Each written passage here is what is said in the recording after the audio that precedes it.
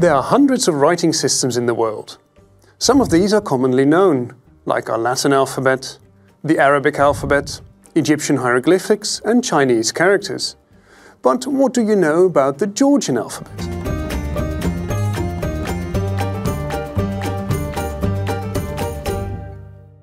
This is the Georgian alphabet. There are three different variants of the Georgian alphabet, namely Asomtavruli, Noshori and Mkhedruli.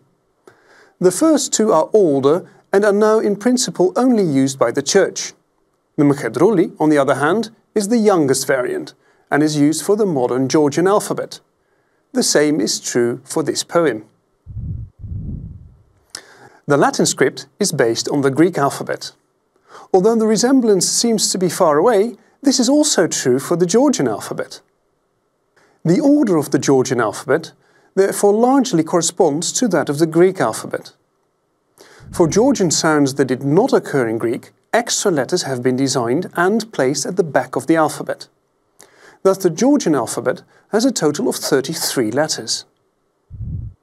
The further origin of the script is unclear, but there are strong indications that it was only introduced after the Christianization of Georgia, around the year 337 AD. The first written source in the Georgian alphabet dates from the year 430 AD and was found in Palestine. The advantage of the Georgian alphabet, if you want to learn it, is that the relationship between sounds and letters is almost one-to-one. This means that almost every letter corresponds to one Georgian sound and vice versa.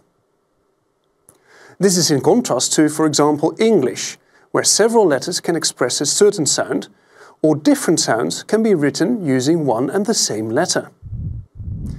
In English, for example, you can spell the sound E in many different ways. Just look at the words real, speed and thief. In Georgian, you would only spell this sound in one way.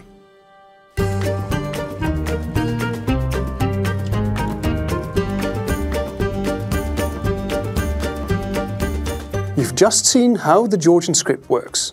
You'll learn more about other scripts in our other videos.